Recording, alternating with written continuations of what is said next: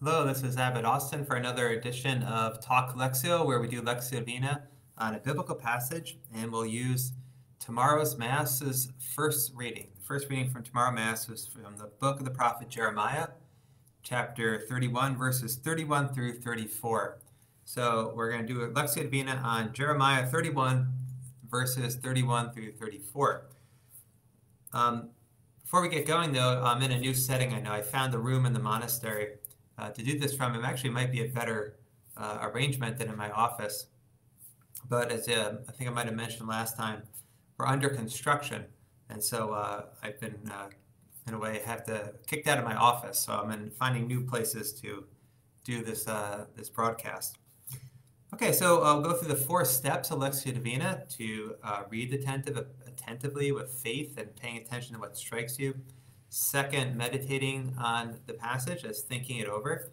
Third, praying from that meditation, offering a prayer, a petition from that, and then resting in the Lord in contemplation, the 4th step. To begin all these steps, let's now pray. In the name of the Father, and of the Son, and of the Holy Spirit. Amen. Lord, open our hearts and our minds to understand your scriptures through Christ our Lord. In the name of the Father, and of the Son, and of the Holy Spirit. Amen. So I'll read the passage twice. Again, Jeremiah chapter 31, verses 31 through 34. The days are coming, says the Lord, when I will make a new covenant with the house of Israel and the house of Judah. It will not be like the covenant I made with their fathers the day I took them by the hand to lead them forth from the land of Egypt. For they broke my covenant, and I had to show myself their master, says the Lord. But this is the covenant that I will make with the house of Israel after those days, says the Lord. I will place my law within them and write it upon their hearts. I will be their God, and they shall be my people. No longer will they have need to teach their friends and relatives how to know the Lord. All, from least to greatest, shall know me, says the Lord. For I will forgive their evildoing and remember their sin no more. So again, pay attention to what the passage is saying. I'll read it another time. It's a very beautiful passage from the book of the prophet Jeremiah. The days are coming, says the Lord, when I will make a new covenant with the house of Israel and the house of Judah. It will not be like the covenant I made with their fathers the day I took them by the hand to lead them forth from the land of Egypt. For they broke my covenant, and I had to show myself their master, says the Lord. But this is the covenant that I will make with the house of Israel after those days, says the Lord. I will place my law within them and write it upon their hearts. I will be their God, and they shall be my people. No longer will they have need to teach their friends and relatives how to know the Lord. All, from least to greatest, shall know me, says the Lord. For I will forgive their evildoing and remember their sin no more. So what grabbed your attention from that passage? That's the question you want to ask. Now, there's a lot of things in this. It's, again, a very beautiful passage. I want to go through just quickly 3 different things you might notice and meditate on, think about, ponder. And they have to do especially with this idea of this new covenant that is placed, involves having God's law placed within us and then written on our hearts. Right? So there's something interior. This new covenant will bring about an interior renewal, right? And this is in New Testament passages, they're saying this has come about through Christ and the sending of the Holy Spirit. So we've been renewed from within in this new covenant, right? And so what does that mean? This interior renewal means that we now want God's ways from within, from the heart, right? So this is as opposed to, we know God's ways and we have to do them. We don't really want to, but we have to do God's ways because that's what's right, and so we're obliged. No, God's going to offer us this interior renewal so that we actually want to do God's will. We'll still experience in this life, and this in a way that wanting God's will be complete in the next life in heaven. In this life, we start to have it, though. God renews our hearts, so we want his ways. We still experience part of us not wanting God's ways, so there is a struggle at times. But we already have this wanting to do what God wants, not just having to do it, feeling just simply obliged, but also wanting to. So that's one thing you can think about in this. Another thing to meditate on here in this passage is, what is the law, right? So through the prophet Jeremiah, God is saying, I will place my law within them and write it upon their hearts. So what is this law? What is the law that's being written on our hearts? Well, there's a lot to think about there, a lot to meditate on.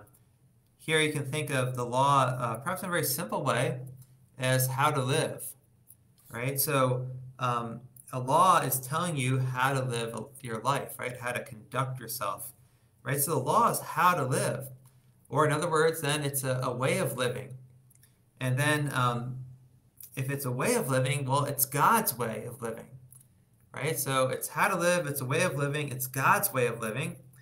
And so in a sense, it's God himself, because God is life, God is living, life itself, right? So the law ultimately has like these rich layers to it.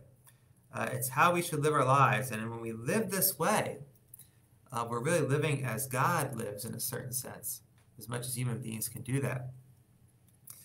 So that leads into a third point that can be meditated on, and it's that the way we know God is by living in his way, right? So, later on in the passage it says, speaks of knowing the Lord, how to know the Lord. Well, how do we know the Lord? We know the Lord when we live by his law, that is, when we live according to his way, right?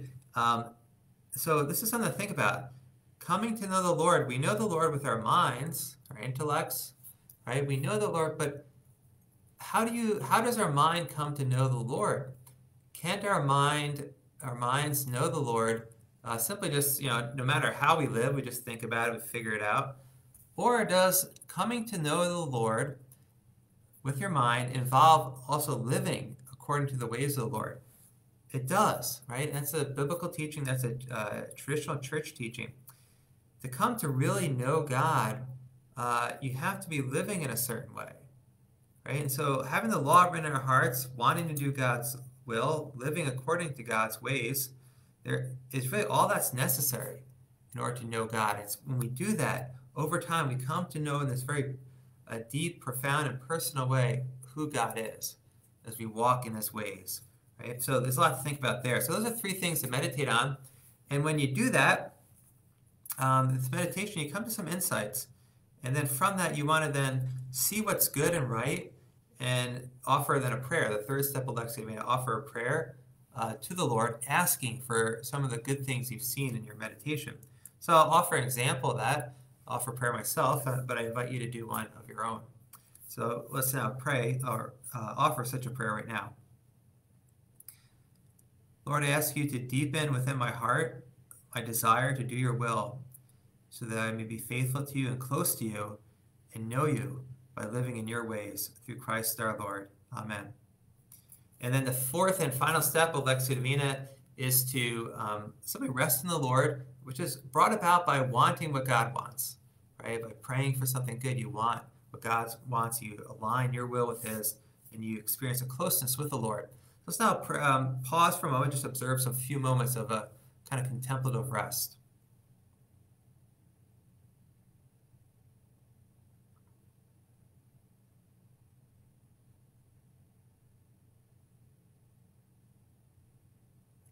In the name of the Father, and of the Son, and of the Holy Spirit. Amen. Thank you for those who joined me or will join me later. May God bless you, and may you have a blessed fifth Sunday of Lent. Know of our prayers here and pray for us as well. God bless.